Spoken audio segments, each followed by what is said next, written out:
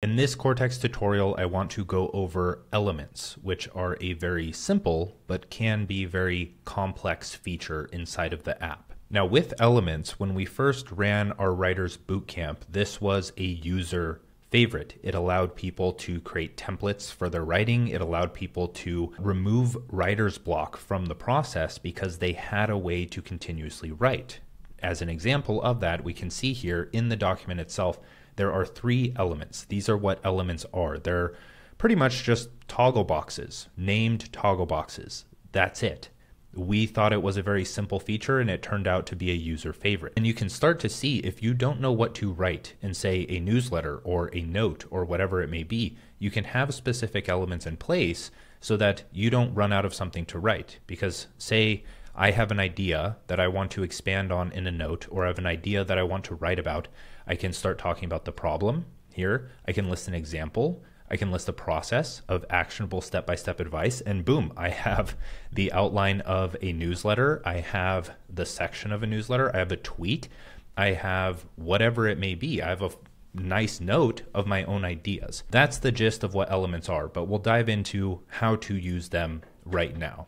So starting with the problem is that nobody likes a messy note, and that notes can become disorganized very fast. You can have a note in Apple Notes or any note-taking app, but when they get longer and longer and longer, it's almost impossible to find the idea that you wanted to reference in the first place. Of course, that's not the end of the world, but you can make it a lot easier on yourself. So with elements, one thing to take into account is that if you select all text in an entire document and you copy and paste it somewhere else, like where you're posting your newsletter, the elements will not copy over with it. So you can copy over pure text even if you organize your documents with elements like this. The next problem is that most writing has a repeatable framework or structure. That's why we study things like copywriting frameworks, or we download templates to help us with our note-taking and writing. That's why Zettelkasten is a thing. Whenever you write, you probably have a thought process in your head that you could break out into elements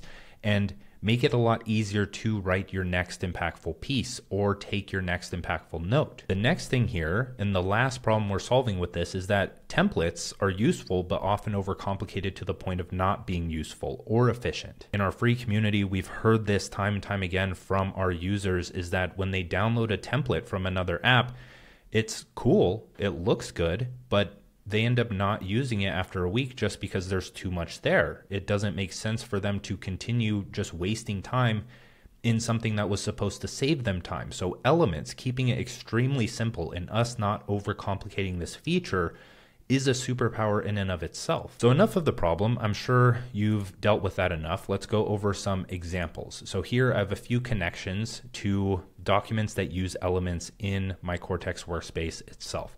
The first thing I have, and what I give out in the second brain course in our free community, link is in the description for that, it looks like this. So I have a guided newsletter template or article template or whatever it may be.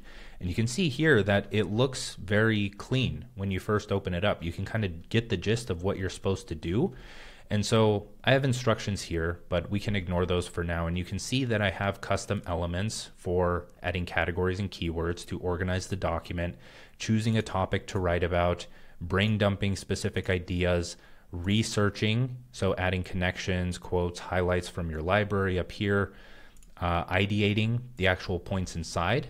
So if you have studied copywriting or writing in general or persuasion, you understand what these are and why I created these elements. Is you usually start with a problem, you hint at a goal to spark desire, you give examples to ground it in reality, you give a process, step-by-step actionable steps for value, you have a big idea to capture attention, and you can create a concept like the 4-hour work week or 1% better every day to make that idea your own. And then of course, after all of that, you can map out your key points for whatever you're writing, and then you create a hook based on everything that you wrote. So if you were just going into a document without any of these, and it was just a blank document, I don't think the end product would turn out as well than if you were to fill all of this out first and then open a new document in a pane. So An example of that is I can create a new document here, and let's just call this newsletter or article or podcast or YouTube script or whatever it may be.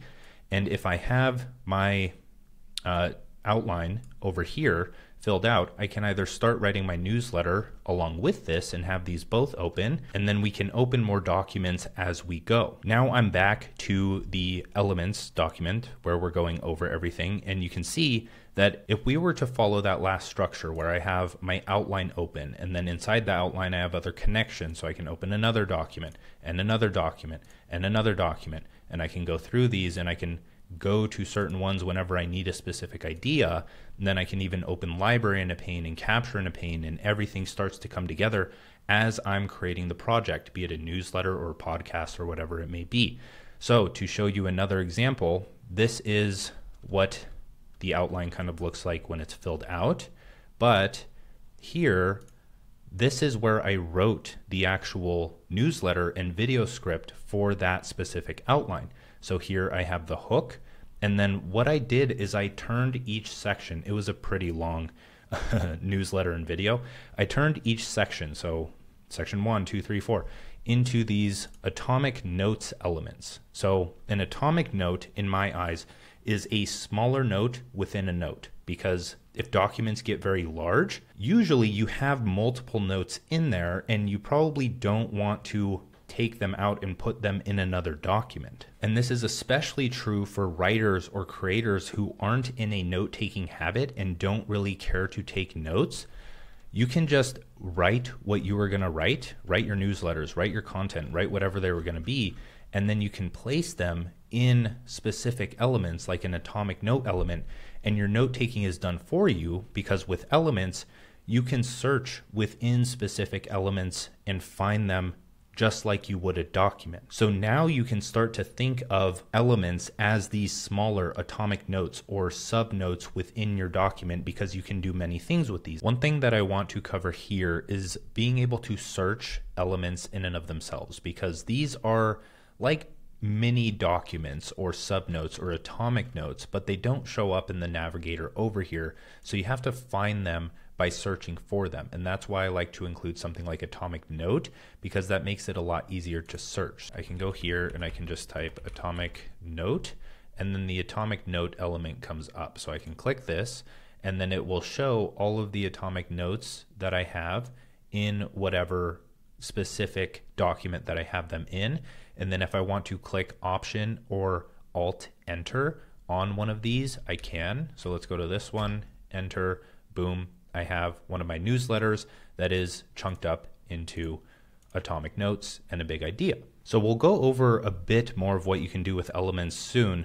So I want to continue going through these examples where I'm a writer on social media, X or Twitter, and threads are a very big thing. So if I'm writing a thread, I don't want to just write it in a Google Doc or somewhere else like that, because one, I can connect my thread writing guidelines here, and I can open this as I'm writing to treat this as a meta document where I have tags where I can click on these and I can find specific writing tips to make my writing better. I can have a hashtag for all of my threads so I can find them all. I have frameworks if I want to look up copywriting frameworks, and I can just go through this as like a guiding note for this specific thing. So whenever I go to write threads, rather than creating a document for each thread, I create an element for each thread, and those are much easier to organize for me. Where if I write one thread a week, I can have 12 threads here, or 12 threads here for say 3 months, and then I can create a new document to keep them organized by specific date. But then when we go into the actual thread element, I have more in there, like key points. I have my hook, which is my first tweet of the thread. And then I have post elements to separate each one. And as I said, you can copy all of this and paste it somewhere else without copying over the actual elements. Now the thing here with elements, or just writing in Kortex in general, is when I highlight things, it shows the character count, so 273 characters.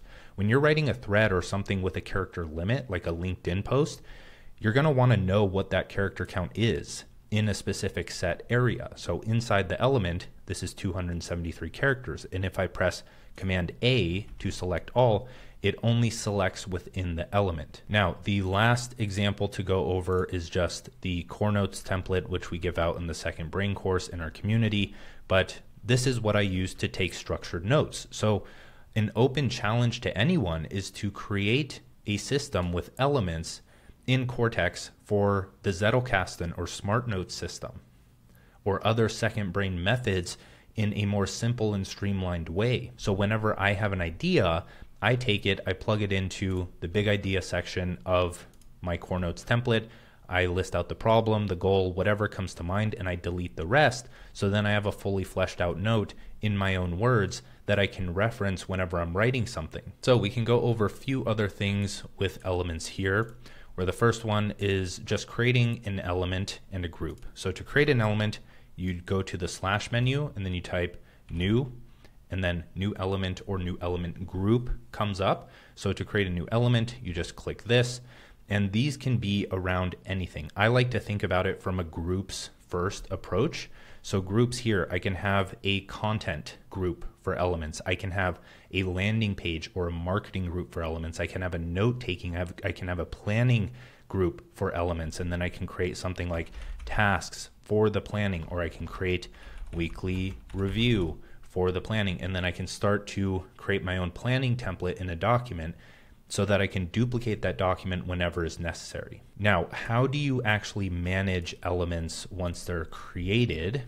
You go to your settings, you click on elements, and you can see that the groups are a relatively new feature, so I haven't created many groups, but you can see the elements that I have in here, and you can see them in here. I can go in here, I can edit, and then I can change the group, I can save it, and this is where you will edit your actual elements. Now, the other things you can do is you can open an element in a pane, and you can link elements to documents. So we can go both ways with this, where I recently wrote this newsletter, and you can see here that I have my key points in one big element, right? So I have all of my key points here, but the problem is, like, I'm gonna keep scrolling up and down to see all of these other elements, and then even like writing the actual newsletter. So what I can do is I can click here, I can click open a new pane, and then it opens just the element in a pane. And then right here, I can cycle through the elements of this document.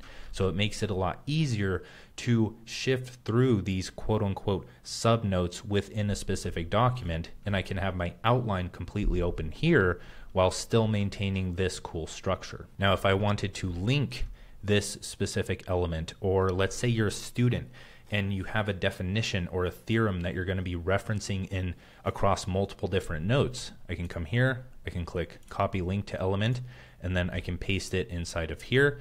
And you can see that it's almost, well, it is an exact mirror, because if I go here, you see I have the element here, and if I start deleting it, it's an exact mirror of it. And then if I wanted to, I could collapse this into an inline element and hover over it to look at more. But all in all, those are elements. So a very simple yet complex and powerful feature that you can use to organize your notes better, create templates, share templates if you want to share a public document with someone else. But that is it. Use elements, show us how you use them. If you want to create a YouTube video on it, we would love to see that. We would love to share it. Aside from that, thank you for watching. I hope your Kortex endeavors are going well.